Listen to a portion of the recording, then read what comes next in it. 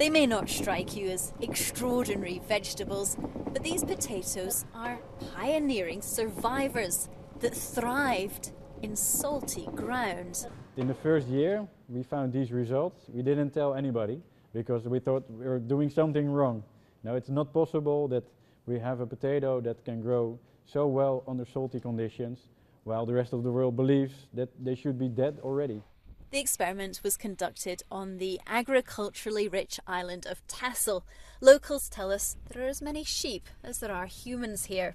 Arjen takes us to the plot where other fruits and vegetables are now being tested for their salt tolerance. It has these beautiful crystals on the leaves. It makes it to have a really interesting texture and really interesting taste. The taste becomes more sweet rather than more salty. They taste a little bit of salt as well, but it's especially the aromas that change. The Netherlands already has a packed potato market. It's the third most common crop in this country.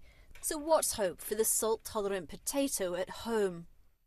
In Holland, I think it's a niche market, and it's not like if you have a big bag, 14 kilo for €5. Yeah, we can't never make that competitive. Seawater covers 70% of the earth. Worldwide, around 250 million people live on salt-afflicted soil.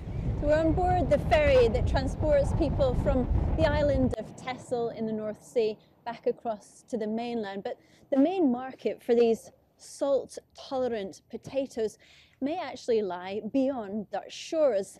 6 tons of seed potatoes have just been shipped over to Pakistan. That's the equivalent of 6,000 of these boxes. These images show the salt-tolerant potato from the Netherlands being planted in Sindh.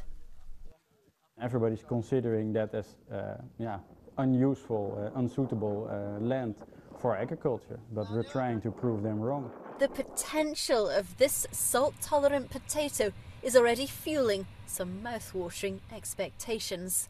Anna Holligan, BBC News on Texel.